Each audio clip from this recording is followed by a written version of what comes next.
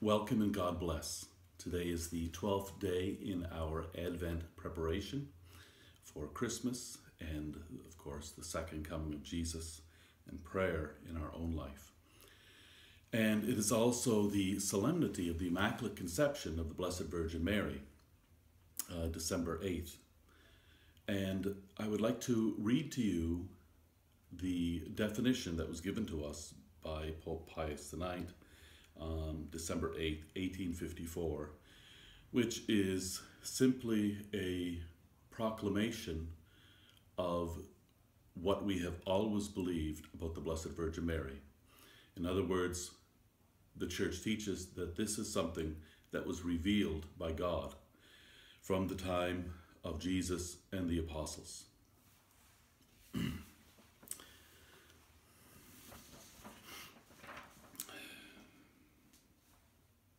Accordingly, by the inspiration of the Holy Spirit, for the honor of the Holy and Undivided Trinity, for the glory and adornment of the Virgin Mother of God, for the exaltation of the Catholic faith, and for the furtherance of the Catholic religion, by the authority of Jesus Christ our Lord, of the blessed apostles Peter and Paul, and by our own. Okay, now this is the definition. We declare, pronounce, and define that the doctrine which holds that the most blessed Virgin Mary, in the first instance of her conception, by a singular grace and privilege granted by Almighty God, in view of the merits of Jesus Christ, the Savior of the human race, was preserved free from all stain of original sin, is a doctrine revealed by God, and therefore to be believed firmly and constantly by all the faithful. End of the definition. Hence, if anyone shall dare, which God forbid, to think otherwise than has been defined by us, let him know and understand that he is condemned by his own judgment, that he has suffered shipwreck in the faith, that he has separated the unity from the unity of the Church, and that furthermore by his own actions he incurs the penalties established by law, if he should express in words or writing or by any other outward means the error he thinks in his heart. And so this is an incredible, wonderful solemnity, celebration in the Church, and it is one of the only places, except of course for our Lord, where we celebrate the conception.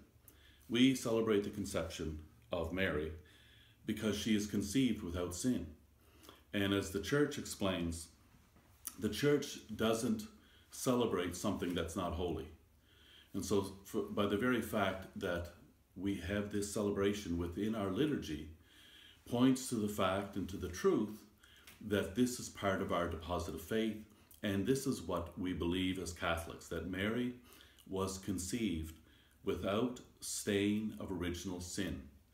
And from the first moment of her existence, she was holy and full of grace. And so therefore, Mary is greater than all the saints, all the angels, and she is closer to God, more holy, more pure, more beautiful, more full of grace than any other creature that has ever been or ever will be. You know, in the Old Testament, when a man and an angel would meet, like Abraham and the three angels that come, the man would always show respect and reverence to the angel, as you see with Abraham and any of the other patriarchs. They showed respect and reverence to the angel. But with the Blessed Virgin Mary, it is reversed. The Archangel Gabriel comes to Mary and he salutes her. He greets her first. He shows reverence for her and for what God has done in her, is doing in her, is full of grace. So Gabriel sees God's grace in Mary, and he says, "Hail, full of grace." So she's a wonderful mother, and I would encourage all of you to consecrate yourself to the Immaculate Heart of Mary and to have a devotion to Our Lady. At the very least, pray a Hail Mary in the morning and the evening, but better yet, pray the Rosary. It's a beautiful prayer. The Lord be with you. O God, who by the Immaculate Conception of the Blessed Virgin Mary prepared a worthy dwelling for your Son, grant, we pray, that as you preserved her from every stain, by virtue of the death of your Son, which you foresaw, so through her intercession, we too may be cleansed and admitted to your presence, through our Lord Jesus Christ, your Son, who lives and reigns with you in the unity of the Holy Spirit, one God, forever and ever. And may Almighty God bless you, the Father, the Son, and the Holy Spirit.